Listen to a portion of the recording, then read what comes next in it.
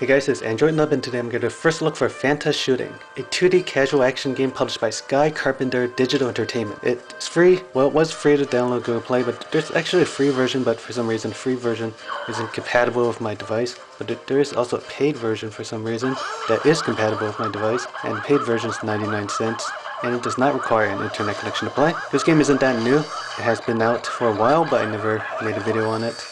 Never tried it. I'm not sure if it used to be compatible with my device or not, but anyway, you can see this is a kind of action oriented game. You got a joystick in the bottom left, and it's like a auto shoot in the bottom right.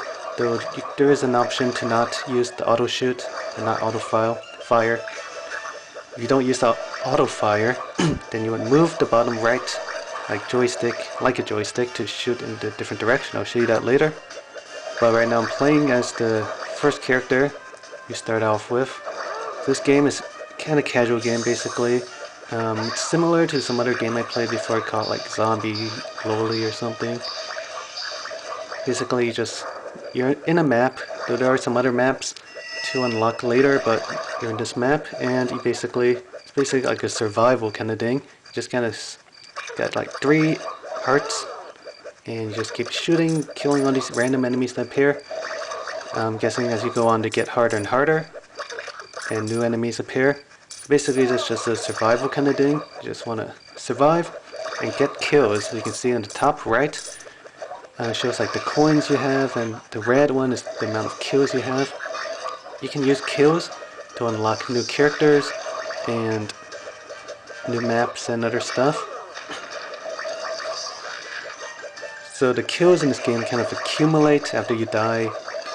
Those kills are stored and can basically just keep playing until you build up enough kills to buy new characters and stuff. I'll show you that later. It's actually not too hard to get new characters. A lot of characters cost like 5,000 kills, so it's actually going to take a while, but when you think about it, it's not that hard to get kills, and basically you just keep playing this, and it is kind of action oriented, so it's not too boring. Especially since you are trying to like survive here. So again, I'm playing as the default character. He's some kind of magic guy. Shoots these stuff, and holy crap, big ugly slime. Big ugly slime. Oh god, get away from me! Get back! Oh good, I survived. This guy's pretty damn ugly. Oh yeah, there's some kind of special skill you get. My special skill is some kind of pet. Like crazy dog, go crazy dog, kill that ugly slime.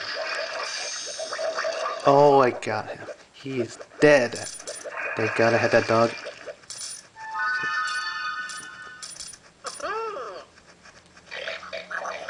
I already got like 500 kills. I think the next character to unlock requires like 1,000 kills. Oh, holy crap. Holy. God, now you can see it's getting way more intense.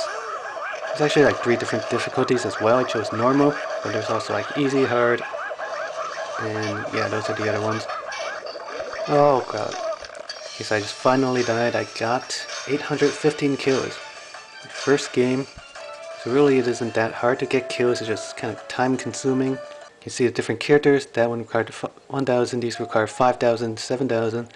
So basically you unlock new characters, they're all kind of unique, different attacks, different skills and stuff. Some of them you need to like do some kind of map to unlock. You can see there's a shop where you can buy skills or upgrade your skills and stuff. So each character does have lots of skills. So there's a shop where you can buy stuff, and we can buy new weapons as well. So I'm just going to go right ahead and buy this Ranger Rita. You can see there's a couple of different maps, but they require you to use your kills to unlock them. So you can see there's auto aim. Let me turn off that auto aim, show you guys what it's like without the auto aim, though it is a lot harder. I actually tried it at first. It's a lot harder without the auto aim. Actually, I gotta move this. It's it's more interesting. Definitely more. Gotta pay a lot more attention. It's harder, more challenging to use. Do not have auto aim, obviously, but I'm not sure why you would choose it over the auto aim. I mean, auto aim was so much easier. It's like you just hold a button and move around, and I guess people that want more challenge can do this. Not sure if you get more points or anything, but I'm pretty sure I don't think you do. This character is way better than my other character, in my opinion. This character shoots way faster. Like, look at all these shots. Like, if I had auto aim on, man, that would be... Those bullets would be going out... Well, they're not bullets, they're like arrows. They shoot fast as hell. Look at those arrows. I'm just showing you guys. This is definitely harder. And maybe a little more interesting, though.